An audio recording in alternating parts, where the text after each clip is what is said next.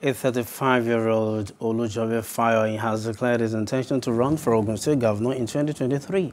That's on the platform of the New Nigeria People's Party, NNPP. According to him, while addressing the party festival in Abeokuta, the Ogun State capital, it was high time the youth were accorded the opportunity to man the affairs of the state.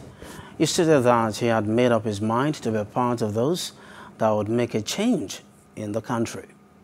The state of our nation in general and Ogun State in particular will agree with me that this state needs a total overhaul in its government affairs.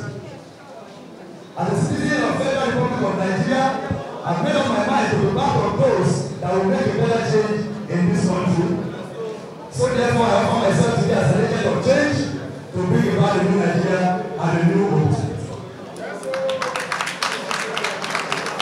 I want us together to build a new Nigeria in tackling security issues that has made everyone in the state to panic about their lives, properties, and their businesses.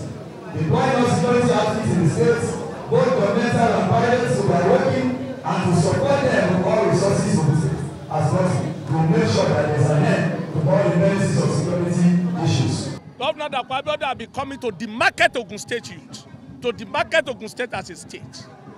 But now for a youth of the caliber of Honorable Olujobi Fayo-yin coming up, it has shown that what the governor said about Ogun State youth was a fallacy, and it is a kind of what Ogun State must condemn in entire totality.